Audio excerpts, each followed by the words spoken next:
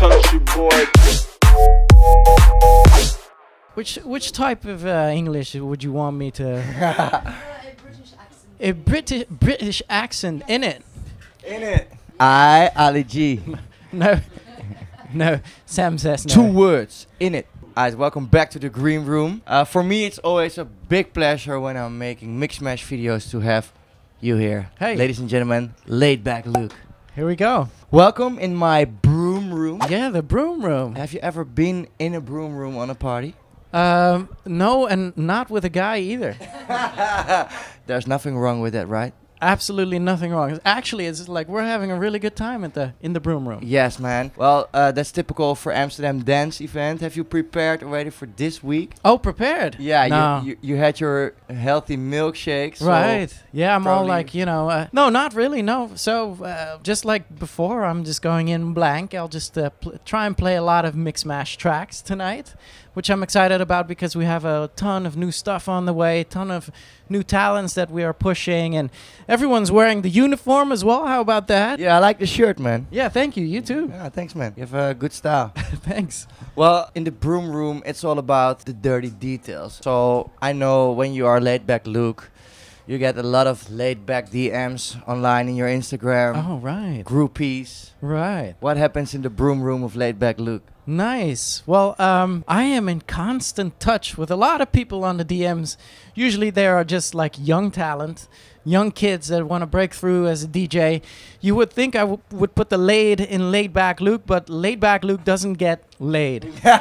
So it's mostly about the young talent, and this is what we're trying to do with Mix Mash as well. And so whenever you're on the DM with me, you can expect, motivational talks and lessons in DJing and producing. Nice. So what can I expect from a Broom Room conversation with Laidback Luke? I mean, on the real party, the real Broom Room. Are you still giving me motivative talks? Yeah, Or- most likely. I mean, if you want to go there, I could even say no, you should do this and that as foreplay. Great one. Whenever you're trying to warm up a crowd, I always reference it, the deed, and working a crowd is like foreplay. So there you go. And for all the years that you have been playing, have you one crazy story that happened with a crowd or in a country that you thought like, oh, someone is throwing weird shit to me or sending me weird pictures? Do you have a special story for us?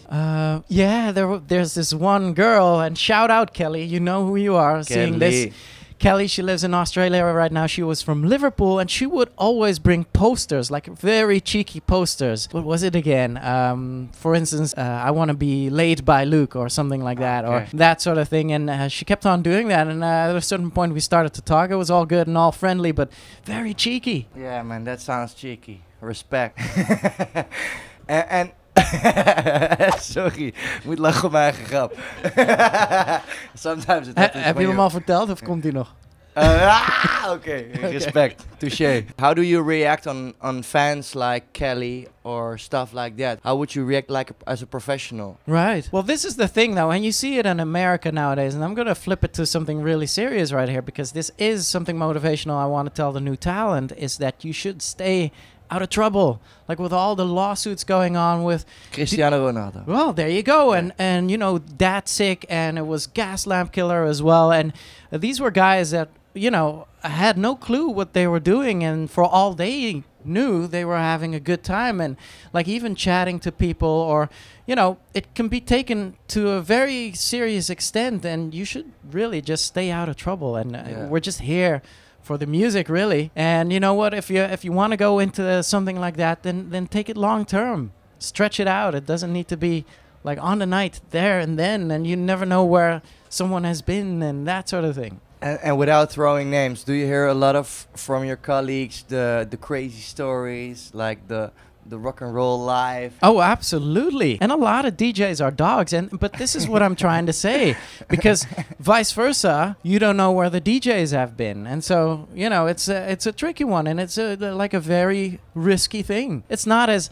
adventurous. Well, it is adventurous, but not as sexy as you might think. Well, I think then we agree to disagree then, but it looks pretty sexy to me, all the DJ Right. stories. I Can you guess. mention one you hear around, like last year? Well, there's a certain amount of stories I heard from from some dudes that were in the Mix Mash camp as well. But it got that far. They had their tour manager like scoping out women, so grabbing them from the crowd, and then they would bring them back to their hotel. But this is true. So this is what happens is the girls need to actually hand in their passports, hand in their mobile phones, then they can go into the hotel room. Oh, really? And because it happens that sometimes you get these women in, and they'll steal your laptop. Yeah. Or they'll Wow. steal your passport. Or, you never know what you drag in. Don't get in trouble. Don't get in trouble. Stay out of trouble. So this is the essence, really. And yeah, I've heard those stories. I've never been in those type of situations, but that's crazy. But the stories are true. Yeah. So where did the stories come from? Well, this is actually my Mix Mash Records mood wall, mood board. All the big guys who came here in the chair of the Broom Room wrote something down on the wall. Can you also write something down? A typical Laidback Luke, maybe a word, a Broom Room. What would you Want write me down? to write it now? Yeah, your advice or your stay out of trouble, of course. That's a Well, good no, one. yeah. The Broom Room is full of people. Yeah, I'll when just Laidback Luke is in the room. I'll just keep it nice and light. Oh, That's what she said. hey. Brooming, bro. Nice. You should be a copywriter on an advertising company, Boom. man. You should be a big one. Thank you so much. Always a pleasure having you. Yeah, thank you for Laidback the brooming. Luke. Thanks for Awesome. brooming with Boris. Later.